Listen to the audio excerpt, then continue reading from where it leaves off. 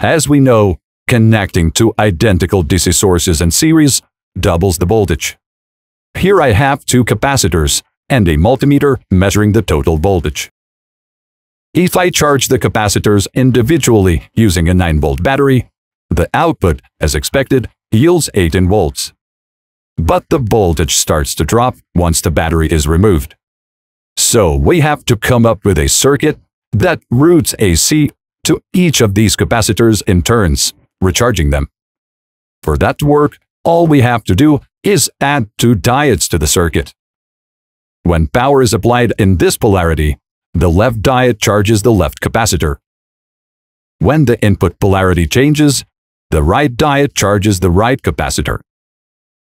Let's see how this works. As I keep switching the polarity, emulating AC, the multimeter shows DC 18 volts.